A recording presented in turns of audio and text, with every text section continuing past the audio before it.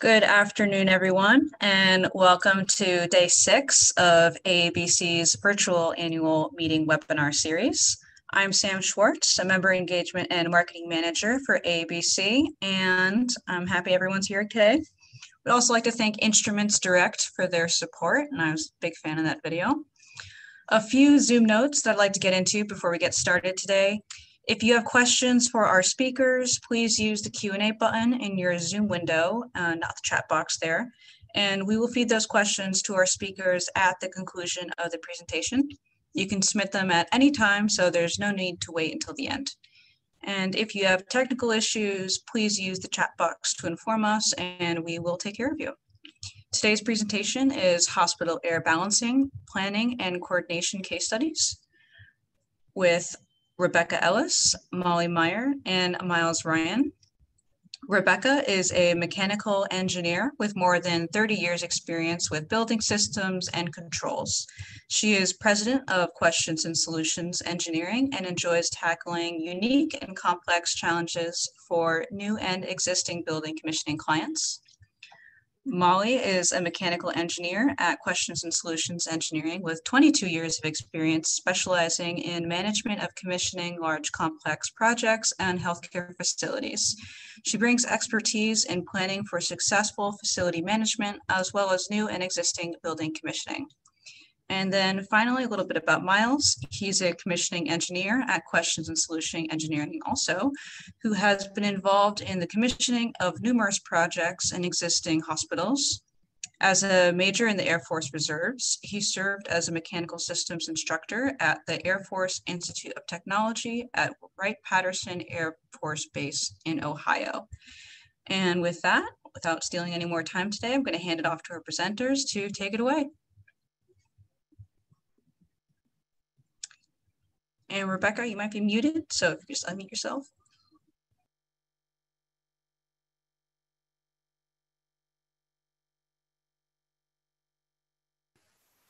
Welcome, everyone. This is Rebecca Ellis.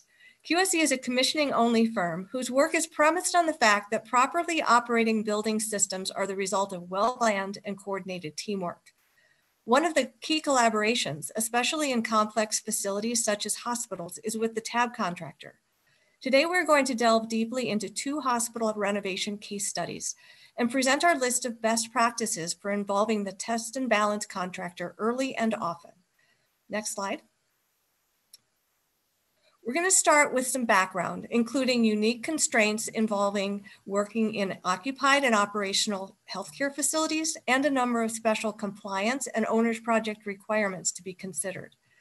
We'll outline the best practices on which we want to focus and then spend most of the time presenting our case studies to demonstrate how those best practices can or should be applied.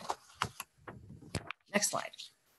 So the learning objectives today are to 1, identify the common challenges to the TAB process that existing hospitals present, explain the reason for an existing conditions assessment prior to project design, list the benefits of the TAB contractor performing a design review, and describe the items to be discussed in a TAB integration meeting. Now I'm going to turn the presentation over to Molly and Miles, who work together on both of the hospital projects we'll be presenting today. Healthcare is a continuously growing and changing industry, and so are the buildings that serve the patients, visitors, clinical staff, administration, and support staff.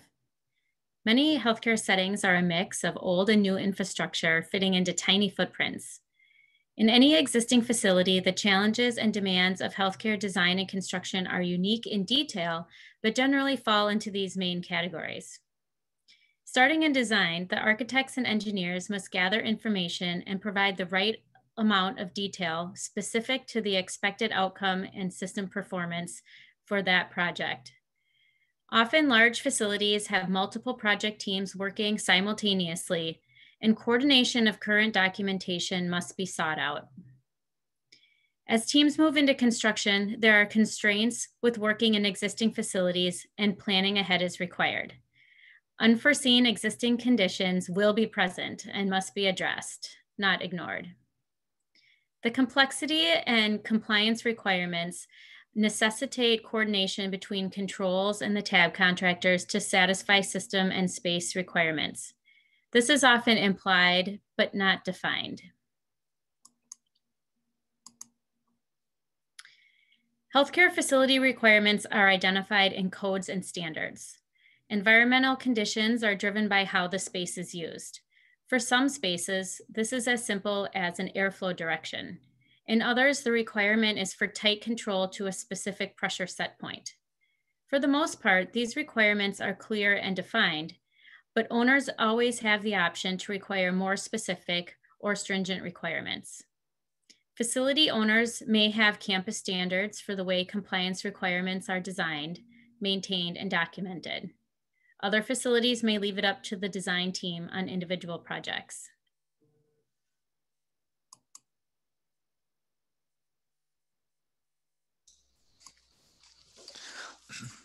Okay, so some of these owner's project requirements, which might be above and beyond the compliance requirements or supplemental to them, might include exceeding minimum requirements. So for instance, the amount of ventilation provided to a space. There'll be compliance requirements, and then there might be owner's project requirements, which might be above and beyond that, especially during this time of COVID.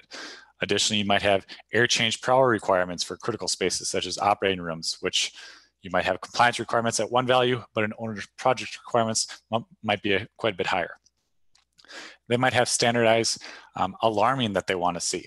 So for instance, when to alarm certain variables, temperature, pressure, humidity, at what thresholds do we alarm, when do we delay or suppress those alarms?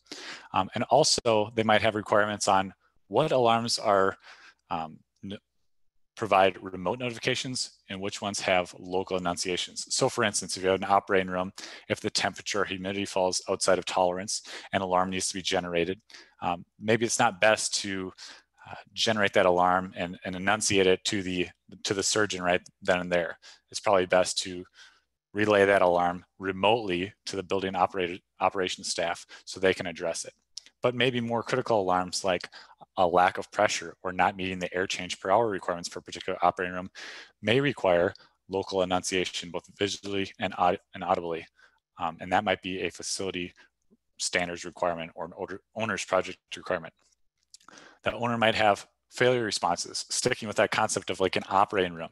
We've worked on projects where if a pressure sensor or an airflow sensor on the system serving the space falls out of calibration or fails and it gives some erroneous reading, we've programmed it where we can identify that it must have failed and implement a failure response. So if they're under the knife and it's currently occupied in an operating room and a sensor fails, the building automation system can go to default damper positions on the return valve as well as the supply VAV box, which those positions have been determined by a tab contractor to provide adequate pressure to maintain the space pressure requirements until they get through surgery and they can come in and address that failure point.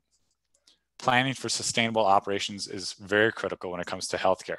So we put a lot of time and effort, all of us on this webinar, speaking to you and the attendees, we put a lot of effort into delivering our owners, our clients, projects that are operating to their requirements. Now, we want those operations to be sustained for the life of that building. That is often not the case. But one way we can ensure sustained operations would be to accurately document stuff. So accurately document the tab report. The tab report has to have all the information that is going to be valuable for them to continue with sustained operations. Same with the temperature controls record drawings and all of the as-built documentation, closeout documentation from a project. The owner's project requirements might require coordination between multiple simultaneous projects and different project teams. The project that comes to mind, something we recently did where we were working on a project, a bunch of terminal units served by a specific air handling unit. That particular project, that renovation project, wasn't touching the air handling unit, but it was touching the terminal units being served. That was one project team, one design firm, one general contractor, but there was a simultaneous project doing upgrades to that serving air handling unit that was going on at the same time, different design firm, different construction team. We as the commissioning provider were actually on both projects, but obviously there's a lot of coordination that has to happen between those two entities that adds a level of complexity. But that is often an older project requirement that we've seen in existing hospitals. Some of the best practices, which I'm just going to outline them here, but that we're going to walk through some case studies, give you better examples, and at the end we'll come in and hit one of these points, or each and every one of these points in greater depth. So we're going to say a best practice is to do an existing conditions assessment prior to design. These existing hospitals, some of them are very old. There's a lot of stuff up there above the ceiling that needs to be looked at prior to even getting into the design phase. Otherwise, you're just going to run into more and more issues as you go into the construction phase. Design documentation needs to be very detailed, detailing the constraints that the tab contractor, the controls contractor, the commissioning provider have to work within when it comes to the end of the project, and we're doing our best to make sure that the project requirements are being met. How much room, how much flexibility do we have to play with the airflow set points? Can we deviate from scheduled values up or down? Well, a lot of that information giving us how much flexibility we have to make sure that we're meeting the pressure requirements or airflow requirements of a space is often lacking, but it is needed in our case studies. We'll detail that here in a little bit. A customized tab specification is really needed for every project out there. We see so much cut and paste in this industry, not just for the tab specification, but for so much, right? And we're here to advocate that a customized tab specification is always necessary, but is absolutely necessary, especially when you're working in existing hospitals, healthcare renovations, which just add this whole extra level of complexity. We're going to talk about the importance of a tab integration meeting. That's an integration meeting that we have towards the end of the construction project, just prior to tab coming in and doing their field work. And then consolidated, accurate, as-built documentation from us who are on the project team to make sure that the owners, the operators of the building going forward have all that information to make sure that those operations are sustainable for years to come. Also, that information is going to be a good reference point the next time they touch this system on the next renovation or upgrade project. Our case studies today are both from the same healthcare campus. Original buildings date back to the early 1900s with 3 major additions from 1910 to 1954. Today, it's difficult to see the boundary lines of those early additions. More recent additions were clearly defined buildings added to the campus in 1975, 1986, and 2005. Currently, the campus is roughly 3 million square feet with 680 patient beds. Our first case study today, our first case study is located in a building that was built in 1975. The building is occupied by patients on 2 floors. Lobby, imaging suites, outpatient kitchen and cafeteria, as well as offices and meeting rooms are located on the remaining 3 floors. This building has often been considered for demolition during master planning of the campus, and as a result, there are significant deferred upgrades. Several of the air handling units were located in the lower level, serving floors above. The remaining air handling units are located on the roof. In the small lower level mechanical room, there was no space to install new equipment while leaving the existing equipment operational. The solution was to consolidate the lower level air handling units into a single large air handling unit on the roof. Where possible, existing shafts were utilized.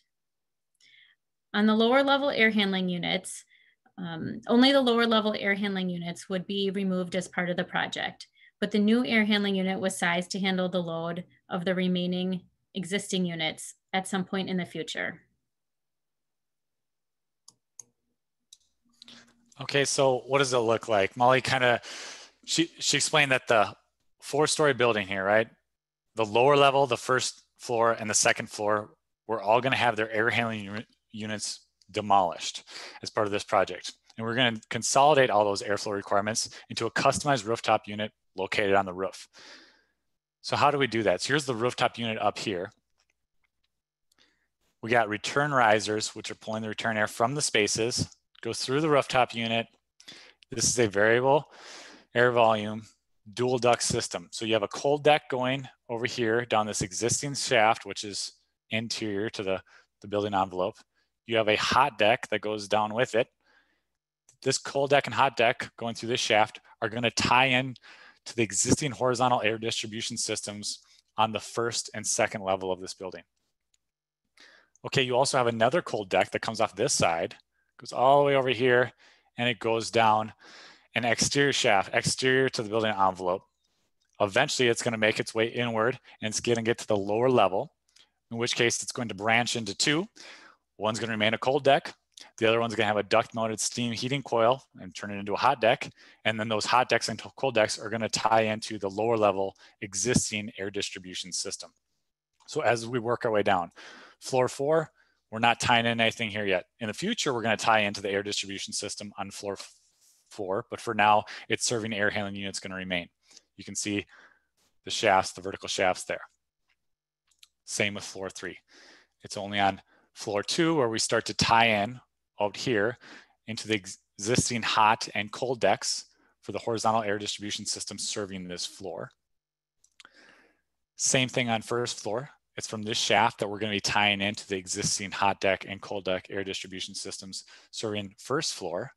And then it's only at the lower level where we're going to, this one right here is your cold deck. That's a return duct. So here's your cold deck. It's going to come and it's going to split into two. It's going to split into a hot deck and a cold deck. So we're going to have a duct mounted steam heating coil. And then those hot decks and cold decks are going to be tied into the existing horizontal air distribution system serving the lower level. A couple of pictures of the project. Here's a couple crane pics of different sections of the customized air handling unit going, or the customized rooftop unit going up on the roof. Pretty exciting project for me. This is the biggest rooftop unit I had worked with to date, and it was a lot of fun. There were several sections. That's just one of many that had to get put together to put this thing together up on the roof. Here's a couple more pictures of them installing the vertical risers that were exterior to the building envelope. So here's the return riser coming back from levels 1 and 2. Here's the cold deck and return riser leading to and from the lower level. All right, so some tab considerations. So this project, we're tying into existing air distribution systems. However, we're going to do nothing with the existing terminal units. We know that they are dual duct boxes, variable air volume boxes. And we know that in a lot of instances, they're not operating too well. We've talked to people, we've done some work in the building, and we know that some of the pneumatic lines have been cut and they're just pneumatically controlled and it's just not working at all. But that was outside the scope of this work, or outside the scope of this project. This project wanted us to do no harm. So we needed to make sure that this new system, this consolidated rooftop unit, supplies the same, if not more, airflow to all of the terminal boxes. So how are we going to do that? We don't really have any information on the terminal boxes. It was deemed outside of the scope, outside of budget to go and take airflow measurements at all of these terminal boxes. Also, we had to account for seasonal considerations. So what we did is we sent the tab contractor in there to take pre-construction tab readings. And what he did is he took airflow readings and static pressure readings at each of the takeoffs from each riser. So the main supply hot deck and main supply cold deck for each level had airflow and static pressure readings taken. Now this was done in the summer, and the project was going to be completed during the fall and winter. And you know, the post-construction tab work is going to be performed in the winter. So clearly in the winter, we can't just balance the system to make sure that we get the same airflows, because hot deck airflow is going to be much higher in the winter than it was in the previous summer when the pre-construction tab readings were taken. So what we did is we took the static pressure readings and we balanced the system to make sure that we got the same, if not more, static pressure available at each of the takeoffs serving each floor's horizontal air distribution system. So not perfect by any means, but given the limitations of the project, it was kind of decided that's the best we could do. And that was really a starting point. We know that in the future, there's going to be more work done on this. We're going to tie in levels 3 and 4. Additionally, there's a project in the years ahead where they're going to replace all of the terminal boxes with DDC. Bring those boxes onto an automation system, and they already have it planned to implement some more sophisticated static pressure set point reset sequences to make sure that we zero in on the appropriate control of the supply fan array up in the rooftop unit, as well as to be able to identify where airflow is lacking in certain spaces and have the tab contractor come back and address those at that time. Some additional tab considerations. How are we doing building pressure control? We were actually doing total building pressure control indirectly. We did it by use of the way we controlled the return fan. So the return fan was going to control to an airflow offset. So we're measuring supply airflow at every, with an airflow measuring station. We're measuring return airflow with an airflow measuring station. And we're controlling the return fan array to make sure that the return airflow is some offset value, some set point less than the measured supply airflow. Okay, so the issue with this is we didn't tie in levels 2, 1, and the lower level all on the same day. In fact, it was like a month apart each time. And tying in the hot deck and cold deck for a given level was also not on the same day. There was often several days to a week in between there as well. So it was a very phased project. So we had to work in close coordination with the design engineer to say, for a starting point, what's like the appropriate airflow offset we should be using during each of these phases.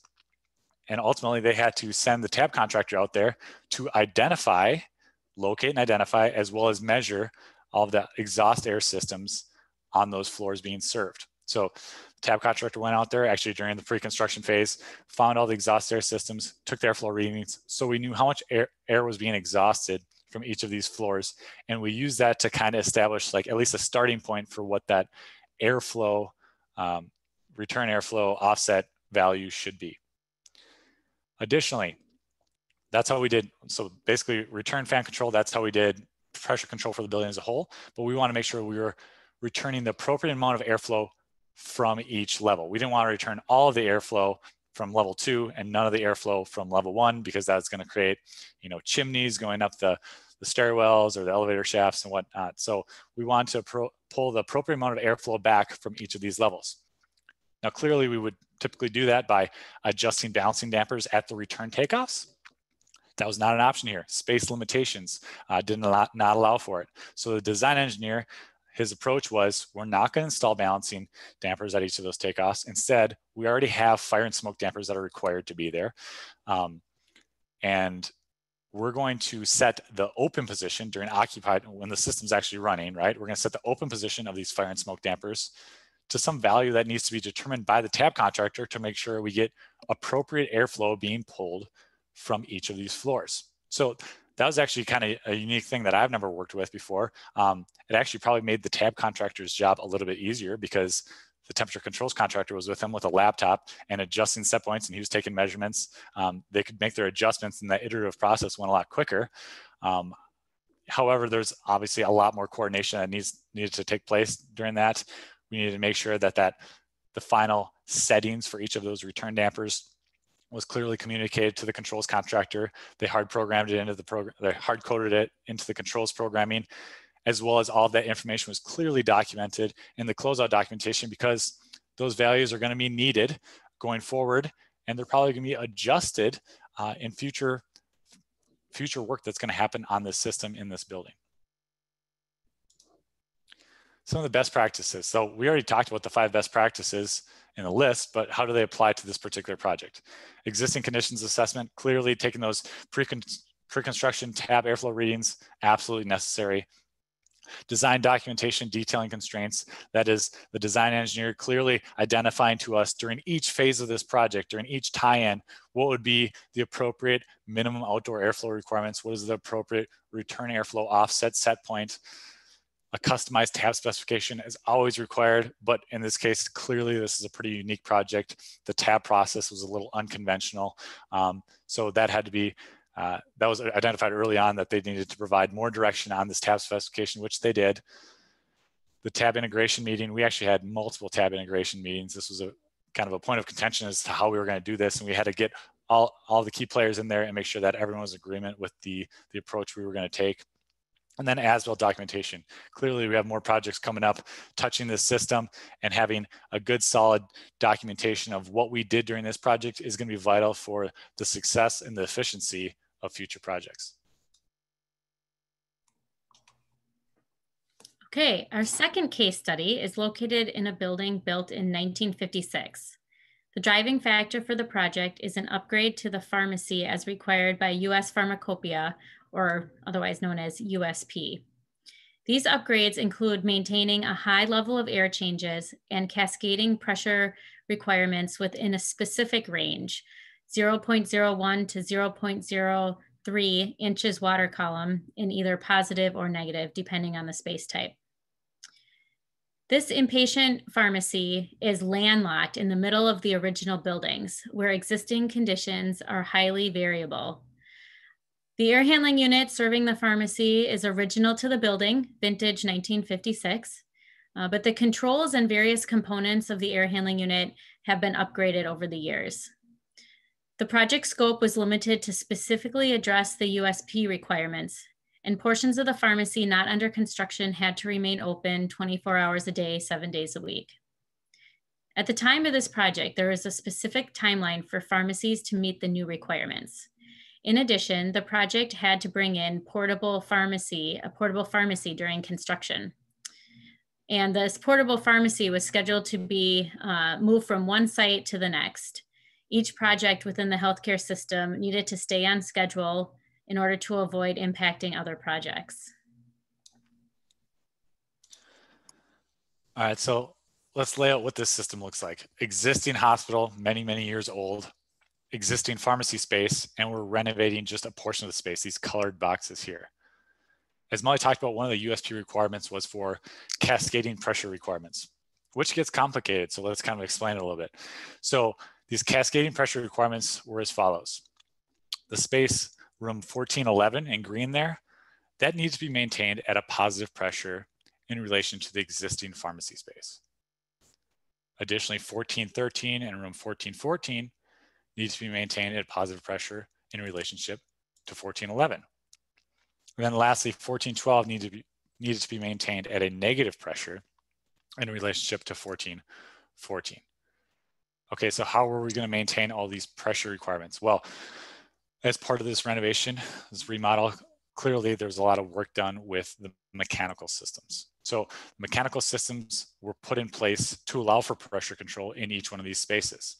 Now, there is supply air being provided to all these spaces, and there's either return air or exhaust air for most of them as well. So depending on the space, I think 2 of the spaces we controlled for space pressure by modulating a return valve, how much air is being sucked out of the space. And then the other 2 spaces we were controlling for space pressure by use of modulating the amount of supply air going into that space. So mechanisms were put in place for pressure control. Okay, let's talk a little bit more about the constraints of this building.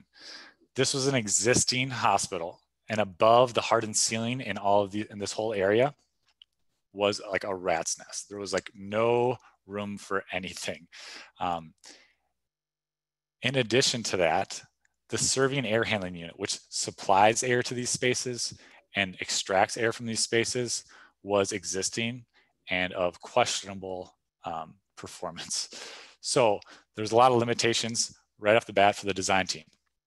So what they opted to do is, let's get by with providing the minimum amount of air from the air handling unit to these spaces and extracting the minimum amount of air from these spaces and bringing it back to the air handling unit. If we can minimize that, therefore we can minimize the size of the ductwork, and it's to make it a lot easier to be able to do this remodel with the limited space we have above the hardened ceilings in these spaces. Okay, so if they're just providing the minimum requirements to meet ventilation, these spaces also had air change per hour requirements. The air change per hour requirements were then going to be met by these fan filter units. So these fan filter units is a fan that recirculates air within a given space across a HEPA filter, and they can be used, the amount of airflow they're using can be used to meet the air change per hour requirements for a given space. So I only show 1 fan filter unit in each of these spaces here, but actually each of them had anywhere from like 2 to 5. Some of the fan filter units were existing, some of them were new as part of this project. And all of these fan filter units were going to be located above the hardened ceiling, up in that really tight space, right? That plenum up above the hardened ceiling. Their supply air was going to be ducted into the space below, but we didn't have room for return air ductwork. So therefore they were going to use an open plenum return concept. So there's going to be grills, which basically, allowed for air to float up from the space below up into the plenum space above the hardened ceiling. And that plenum space was going to then be used as like a giant duct or an open plenum to bring the air back to the suction side of the fan filter unit. So that was the approach. And that open plenum concept actually came back to bite us a little bit. Let me explain. So at the end of the project, first the temperature controls contractor came in there. He dropped his programming. He programmed everything to spec. And I can say that because eventually I got in there and I was able to do the functional performance testing and to confirm that. Even though his programming all checked out, the pressure control, this cascading pressure relationships were not being maintained. When the tab contractor came in there, he found that 1413 and 1414 were negative in relation to 1411. The reason they were negative is because 1411 was excessively pressurized in relationship to the existing pharmacy space. So 1411 was supposed to be controlling to 0.025 inch water gauge compared to the existing pharmacy space. It was something on the order of 0.08 inch water gauge. So this green space was drastically overpressurized. Therefore, we couldn't build up the pressure in 1413 or 1414 to be above it. So that was obviously the trigger. We needed to bring that back in compliance first, and hopefully everything is going to work out after that. So the tab contractor, who really was the MVP in this project, did a lot of investigation trying to figure out what was going on here. What he found is the supply air coming in from the air handling unit was actually right on design. And above this space, in this open plenum, not only was there an open plenum return for the fan filter units, but it was also in that open plenum where the return valve, which sucked air back to the air handling unit, was located. So he took measurements at the return valve and found that it's actually extracting more airflow than design. So it's extracting more airflow than design. You would think we would be pulling negative pressure in the space, but that was not the case. We were excessively overly pressurized. Now, what it was that open plenum return concept, that space above the hardened ceiling in 1411 was becoming excessively negatively pressurized. You have 4 or 5 fan filter units, which are creating a suction pressure because they're sucking air out of that open plenum and pushing it down into 1411. You also have that return valve, which is sucking a lot of air out of it. And that negatively pressurized plenum was actually sucking air in from adjacent spaces like the existing pharmacy, because the walls right here, follow my cursor, the walls right here were existing walls. And those existing walls, everything below the hardened ceiling was cleaned up nice during the construction project, right? New sheetrock, painted, it looked really pretty. Above the hardened ceiling, nothing was looked at or touched or improved. And the tab contractor got up there and found that there were very leaky walls. So they were sucking air in above the hardened ceiling from the existing pharmacy space. The fan filter units was then pushing that air down into the space, 1411, which was overpressurizing 1411. So what did they do to fix it? They came in there, general contractor, patched up all the walls above above the hardened ceiling along this whole perimeter here. In addition, they put in 2 more return grills, which allowed for an easier path from air to flow from 1411 up into that open plenum return. So here's a couple of pictures of what they're looking at above the hardened ceiling. That actually doesn't even do it justice, but clearly it wasn't sealed right there. This was like an 1.5 inch diameter hole there. And they were kind of all over the place. So it actually took them several days to go up there and get all this, it's hard to get in there, but once they patched it all and provided those additional return grills to allow the air to more easily float up into the open plenum from 1411, we were able to bring 1411's pressure back into controlling on set point.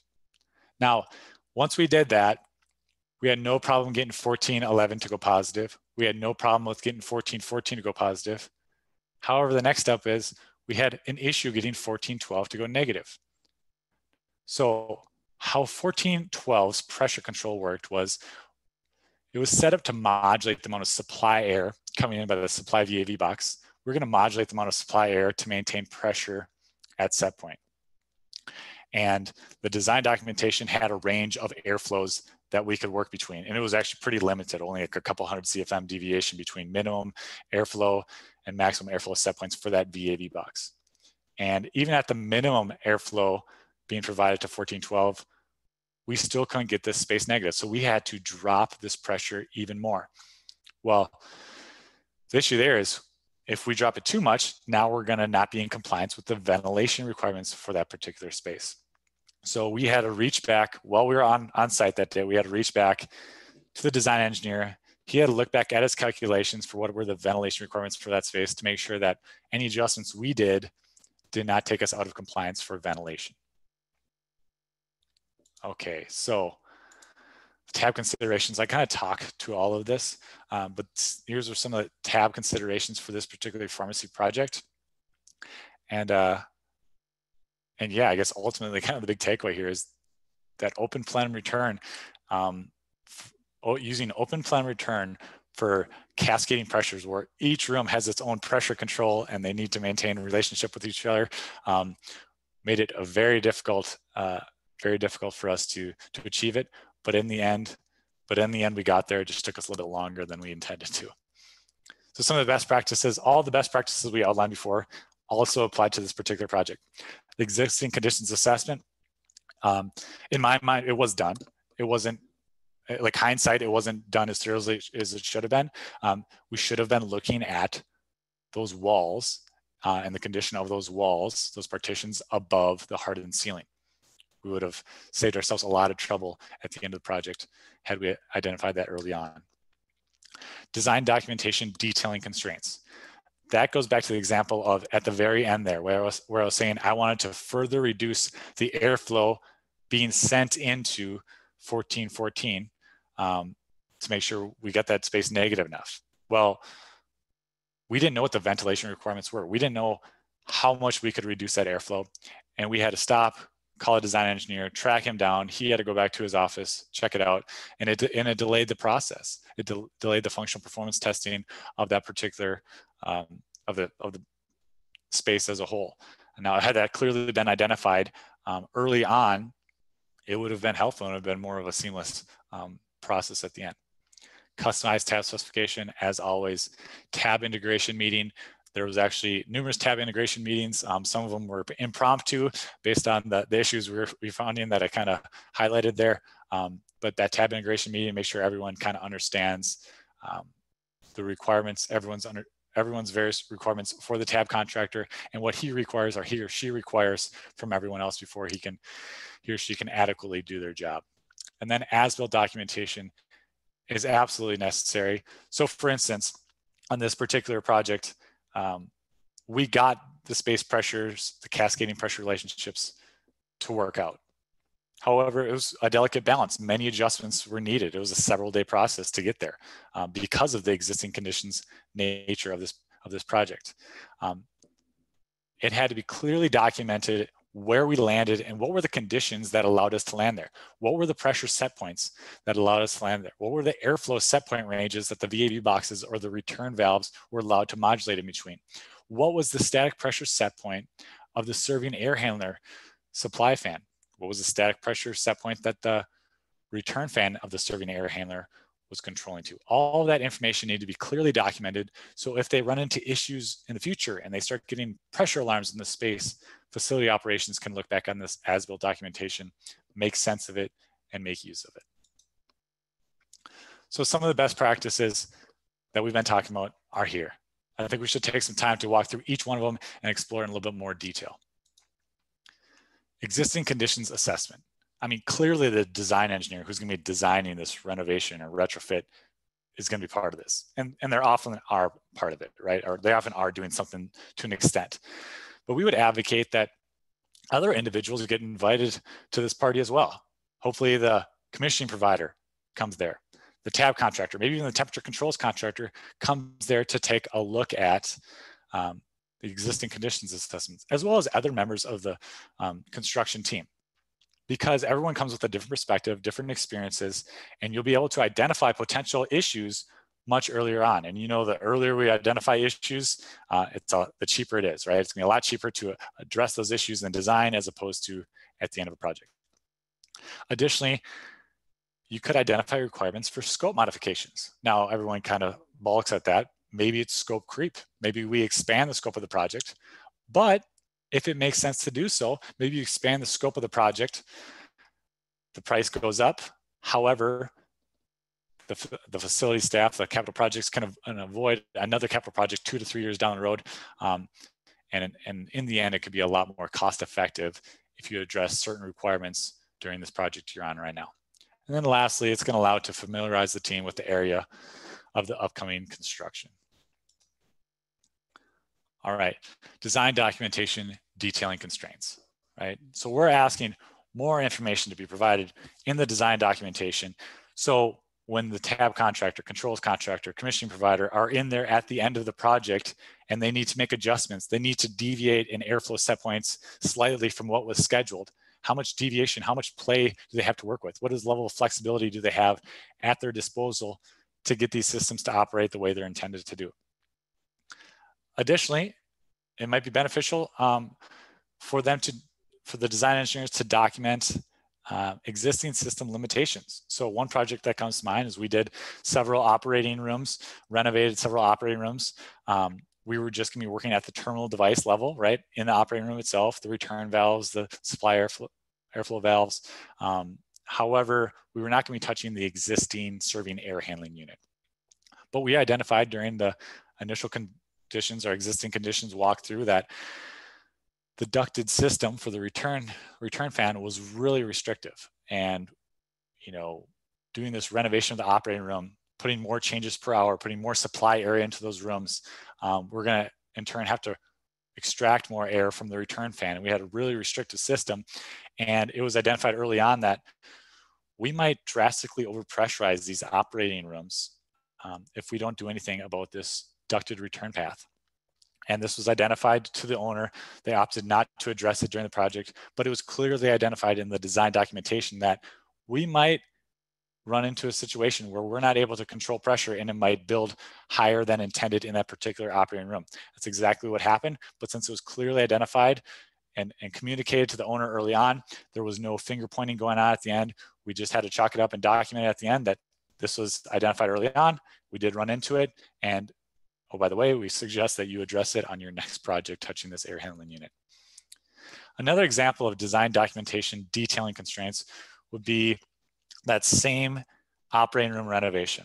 We had the facility standards wanted 20 air changes per hour for during a surgery, right? So occupied operating room during surgery, occupied mode, they wanted 20 air changes per hour.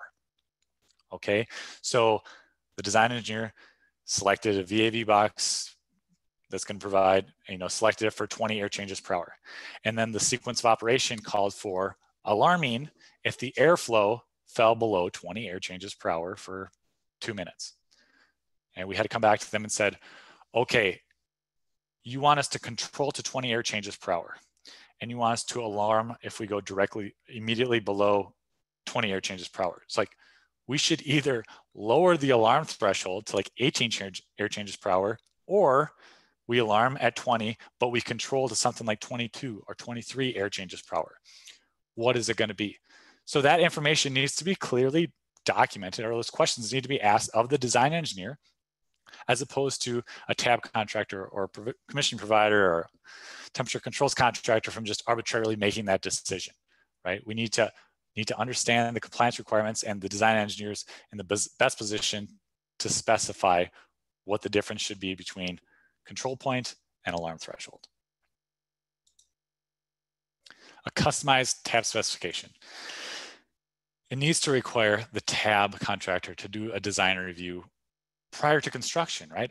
Like get them in early. Like for commissioning, we always say, bring commissioning provider in as early as you possibly can on a project. Same thing with tab, especially for these complex healthcare projects. Bring tab in early, have them do a design review before you enter into the construction phase.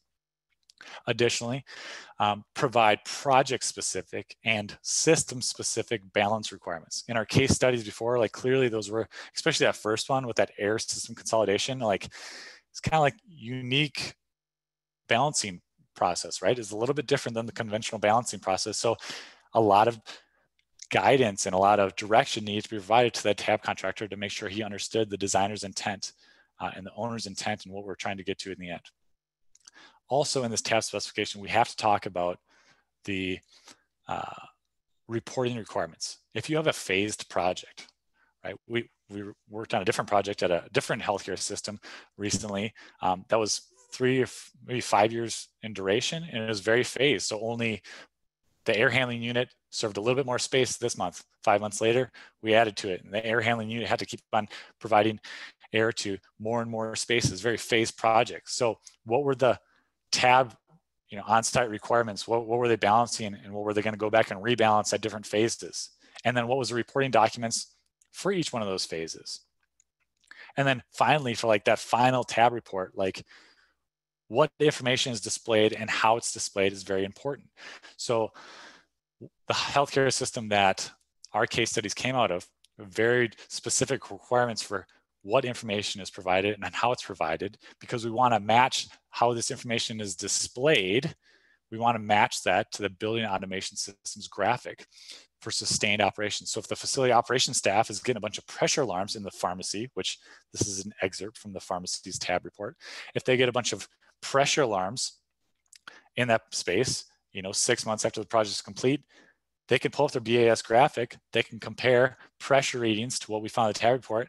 They can compare, well, what's going on here? Why are we not maintaining pressure?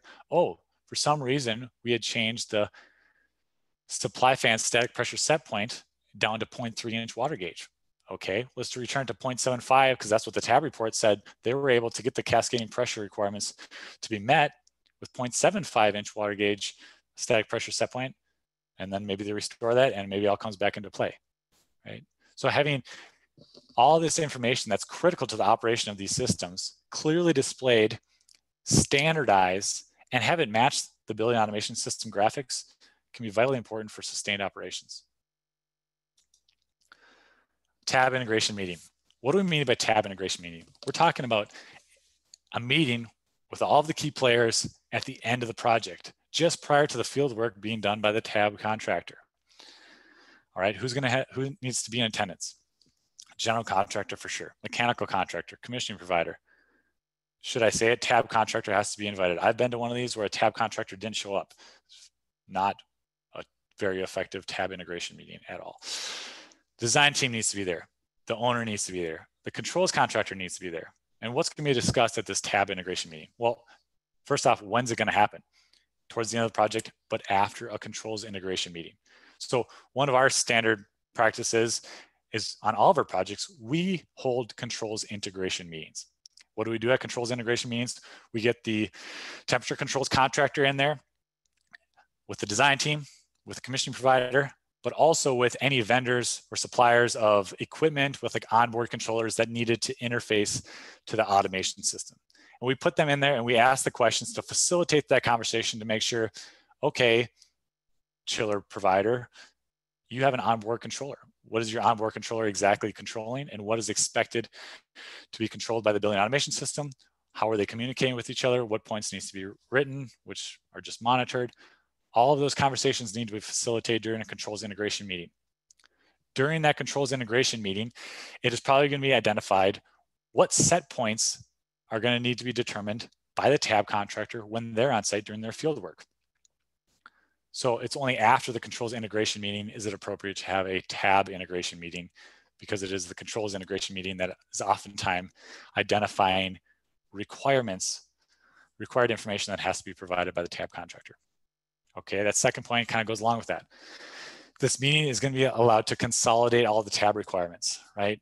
So the tab requirements might be laid out in the design drawings, some of it in the tab specification. Some of it will never be thought of. The requirements for the tab will never be thought of until the controls integration meeting. Some of it may be identified during change orders throughout the project that the tab contractor may or may not be aware of.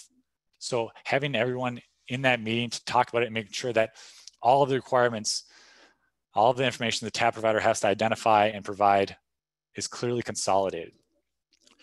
Establish or really reaffirm the documentation expectations and the timelines for submission of preliminary tab reports, right? Documentation expectations should be clearly laid out in a customized tab specification.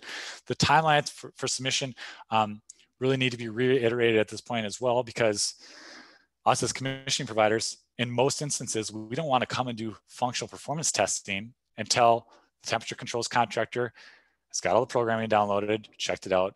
The tab contractor came in there and did all their work, and their meeting flows, or flows are, meeting the design requirements.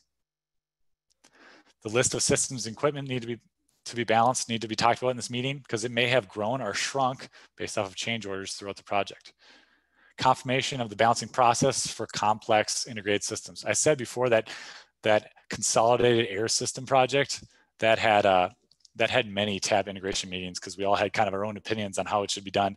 And we eventually found consensus, and we kind of zeroed on what the team agreed was probably the best approach given our limitations.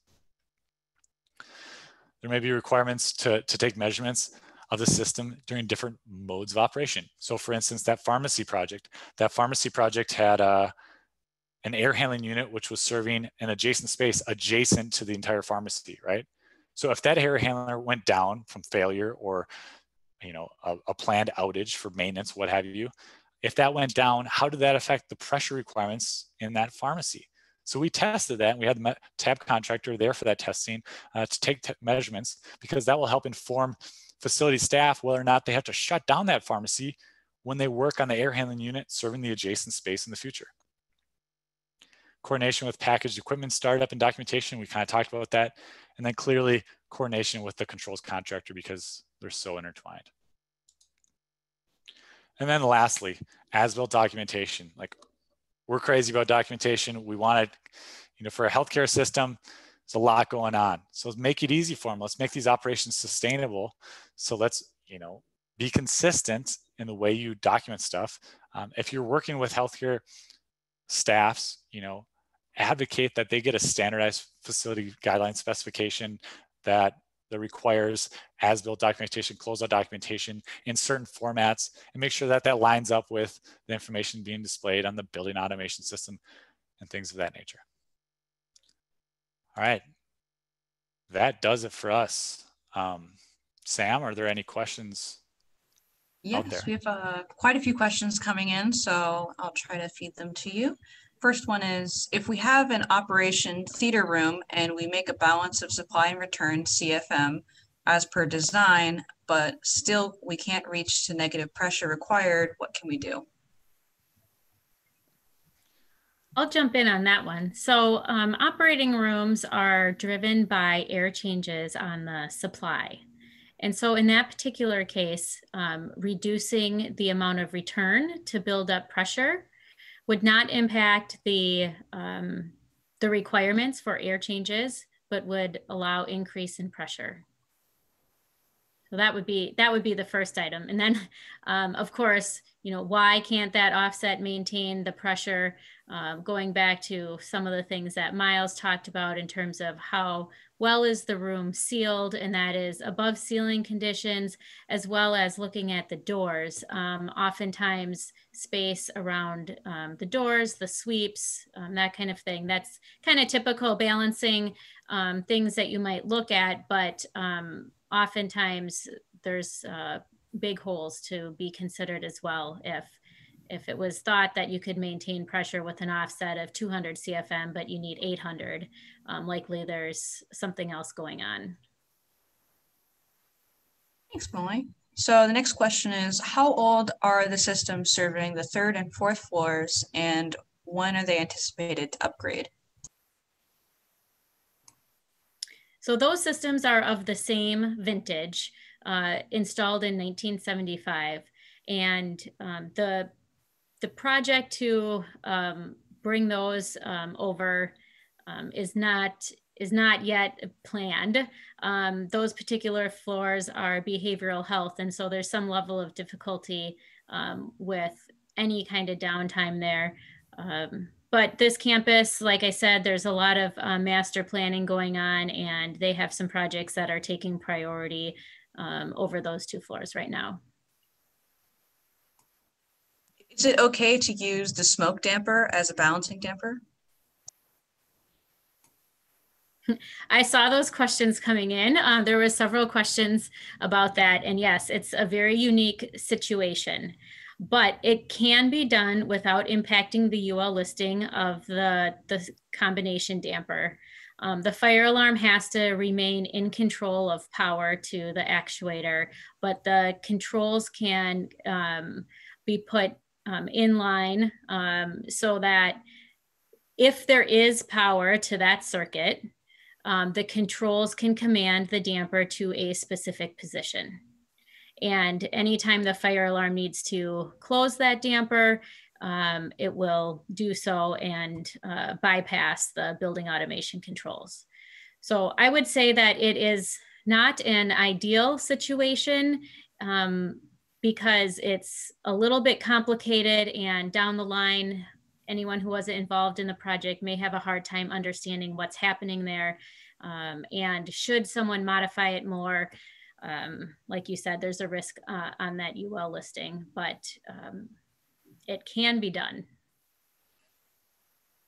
So for case study 2, any pressure control issues associated with air supply / return in the spaces surrounding the pharmacy, such as the corridors, and then they wrote also any impact from elevator lobby. In general, does the design require tab to note the operating conditions of adjacent and potentially unrelated air devices?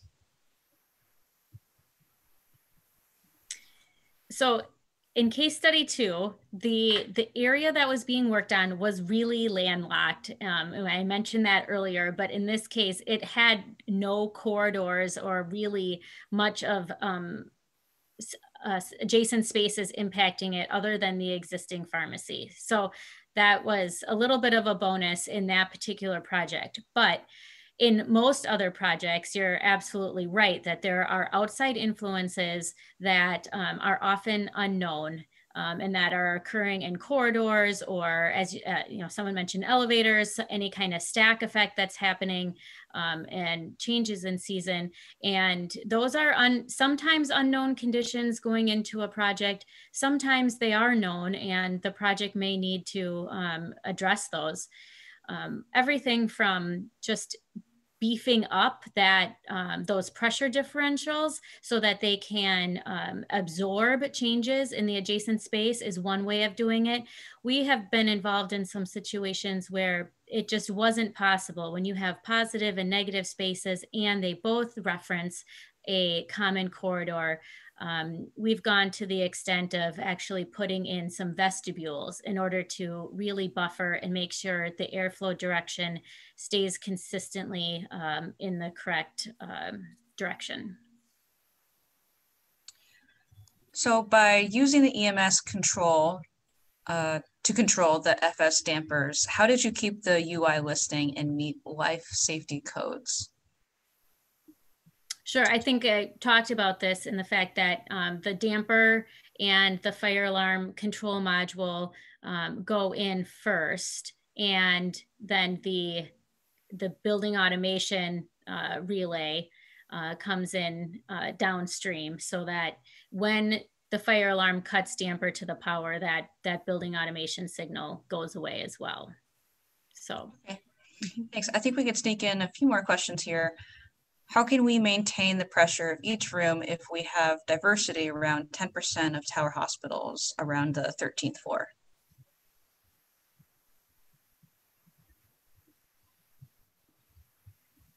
Okay, can you repeat the question one more time to make sure I get all the components?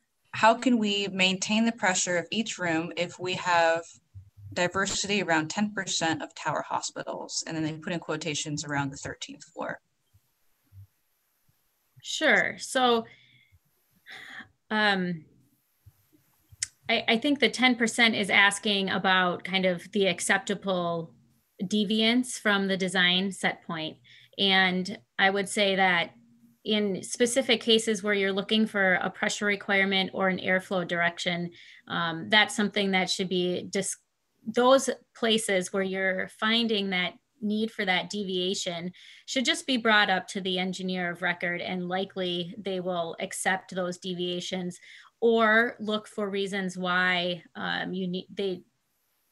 in order to get the values you need, you are deviating from that initial set point. Oftentimes design engineers actually put in kind of a buffer when pressurization is required, because they don't either know exactly how all of the systems are going to come together. How are the walls and the ceiling, doors and windows in any given space? And so they have to kind of guesstimate the amount of leakage through each of those. And sometimes things are tighter than they expect, sometimes a little bit looser. So I would say that in reality, that's very normal, and just getting acceptance from the design team is the right path. I'd also like to add one of the special constraints, or one of the customized tab specification criteria, could be redefining that industry standard. You know, everyone knows kind of plus or minus 10% is kind of the industry standard, but that doesn't mean that has to be applied to every project. I mean, if you have a situation where you really need to be, it could be plus 10%, but you couldn't possibly balance lower, you know, that's something the design engineer could specify in order to make sure that any deviations would be actually only helpful for the pressurization. I just want to get this one last question here, since two people had related questions. Was money set aside at the beginning of your projects for problem issues, as you found on both of them? No, of course not. I think there's always, when you're working in existing spaces, and, you know, with the kind of specialty projects, unique projects like these, there's always some money set aside for contingency. It's never really enough, because the amount of things that could be done to make everything perfect are endless. So in some cases, the owners will go back and say, oh, we've identified this component, but it's actually part of a larger project. So we are going to try to put together a case for getting a new project put together. Like the terminal units that Miles talked about in the first case study is a great example. You know, the project helped identify how very poor condition they were in, and then that gave the owner some backup to put in for additional funding for a new project.